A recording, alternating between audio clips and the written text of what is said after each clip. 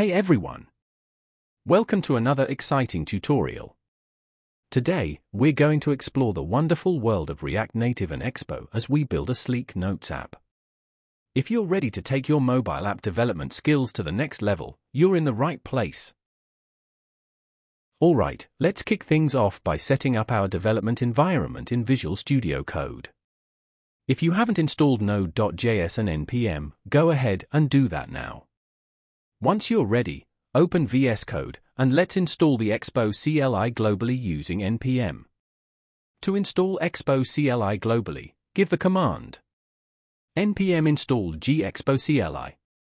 Once installed, check the version using the command npm expo version.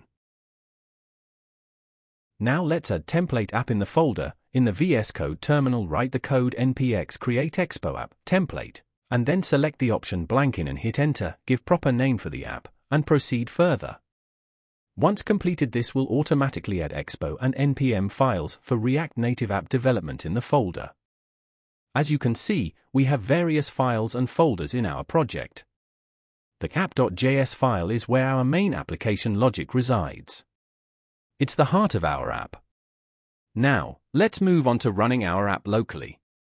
To run our app locally, we need to start the Expo development server. Use the command npm start in your terminal. Expo will start a server, and also you will be able to view a QR code in the terminal.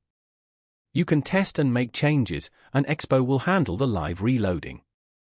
Now comes the fun part, testing on smartphones. We'll use Expo Go for this. Head to your phone's app store, download Expo Go, and open it. Sign up to the app. Also open the Expo website in the browser and log in into it. This will be useful at later stage. Now once logged in into the app on smartphone, scan the QR code on your VS Code terminal using Expo Go. Your app magically appears on your phone, and any changes you make will reflect instantly. With our app up and running, let's start adding some features. We'll implement basic functionalities like adding, editing, and deleting notes. Feel free to get creative here and customize it to suit your preferences. For sake of this video and simplicity, I have put all the codes in App.js file. You can use proper file structure for development. Now as we can see that this is a very basic app with features to add notes, delete and edit them along with some other features. I have deliberately made this app simple to use without any kind of steep learning curve. Also, you can use generative AI to code the app and help in the overall process. But remember, it is important to first learn at least the basics of the technology, because there will be times when we have to do debugging on our own in the code, and understanding what each line of code means will make the process much more faster. Alright, you've built a fantastic app, and now you want to share it with the world.